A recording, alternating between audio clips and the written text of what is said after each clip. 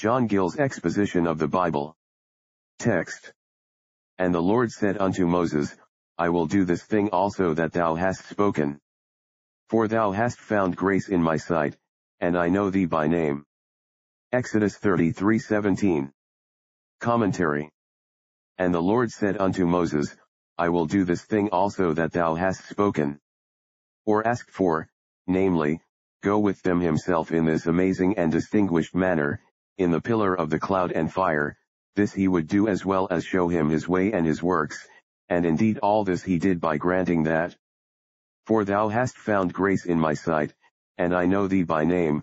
He owns the truth of the thing, on which Moses had formed his plan, and by granting his request gave a fresh proof and evidence of it.